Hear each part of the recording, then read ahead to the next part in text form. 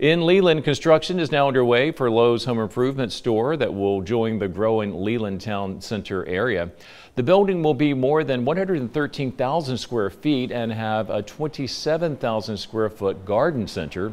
C&S Commercial Properties is the owner and developer of Leland Town Center. They say there's more to come. There are plans to build a 4,500 square foot strip mall behind Aldi that will feature a HotWorks fitness studio and restaurants, and a 10,000 square foot building behind Starbucks that will be used for retail, service, and restaurant space.